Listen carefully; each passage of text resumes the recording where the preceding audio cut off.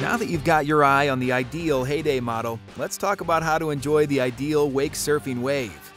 Before you start, you'll need 4 things: a Coast Guard approved life vest, a surf tow rope, meaning one with a small loop handle that won't get caught on anything, a wake surf board, and a spotter, or use the standard convex mirror on your Heyday. Next, you'll need to determine which way to pitch the boat with your ballast tanks. This will depend on your dominant foot. If your dominant foot is your left, you ride what is called normal with your left foot forward, and you'll load the left or port side ballast and ride on the left side of the boat. If your dominant foot is your right, you ride what's called goofy foot. This means you'll tip the boat right or starboard and ride on the right side with your right foot forward. Then, set the boat speed to between 10 and 11 miles per hour so you create a nice wall of solid, clean water. Some call it the green water, as it takes on a greenish hue when in a good curl. Just think clean and green. You'll know it when you see it. Once that's dialed in, shut down the engine and have the rider enter the water.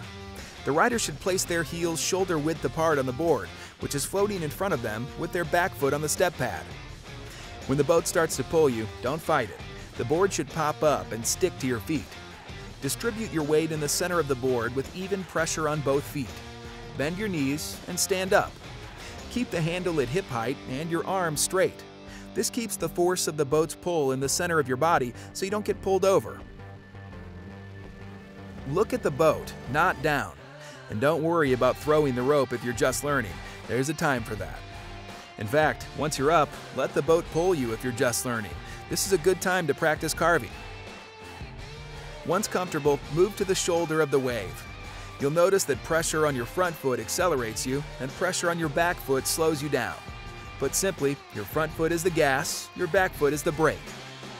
Once you're able to navigate to the surf pocket, you'll feel the wave begin to push you and you stop being pulled by the boat. That's when you're in the clean and green. Once you feel slack in the rope for 10 to 15 seconds, you can try throwing the rope. And in the beginning, don't worry about throwing it into the boat. This can be distracting, can make you lose your balance and fall or face plant. Just toss it to the opposite side of the wave where it's out of your way and out of your mind. Then, it's all about getting comfortable back there. Do this a few times and you'll be ripping the curl in no time. So now that you know how to enjoy a Heyday Wakesurf wave, start making some of your own.